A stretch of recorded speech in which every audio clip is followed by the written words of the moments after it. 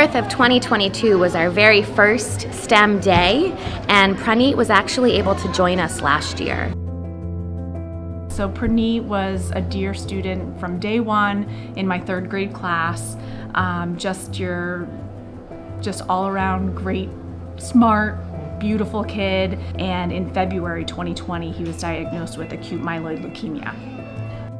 He would have been in 6th grade this year, and to honor his love for science, technology, engineering, art, and math, we have dedicated May 4th every year in his honor to S.T.E.A.M Day. It also would have been his birthday today. He fought a courageous battle. He never complained, never asked why me, just pushed through every treatment. I think what's important is that we remember the excitement and smile on Praneet's face when he would talk about science and his creative ideas. To try to keep his memory alive and keep his dreams alive, this is what he wanted.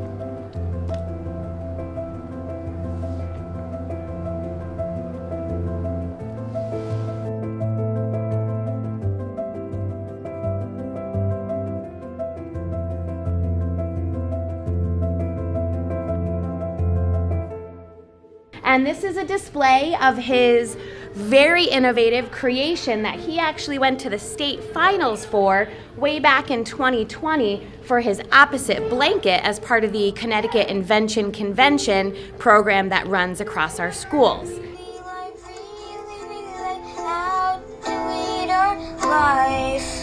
This is how to lead our one, to lead my